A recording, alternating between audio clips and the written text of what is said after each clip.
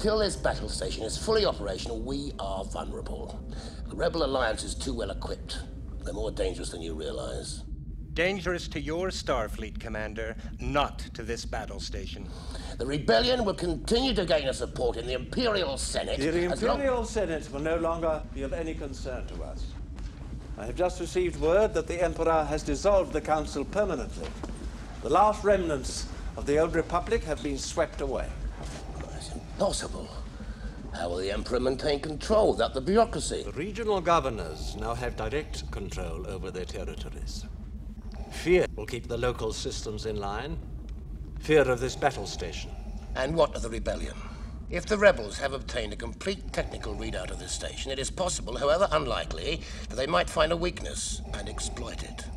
The plans you refer to will soon be back in our hands. Any attack made by the rebels against this station would be a useless gesture, no matter what technical data they've obtained. This station is now the ultimate power in the universe. I suggest we use it. Don't be too proud of this technological terror you've constructed. The ability to destroy a planet is insignificant next to the power of the Force.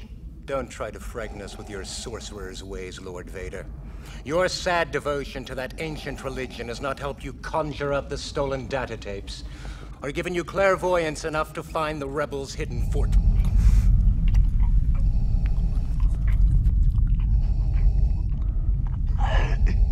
I find your lack of faith disturbing.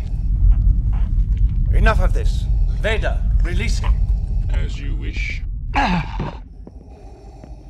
This bickering is pointless. Now, Lord Vader will provide us with the location of the rebel fortress by the time this station is operational. We will then crush the rebellion with one swift stroke.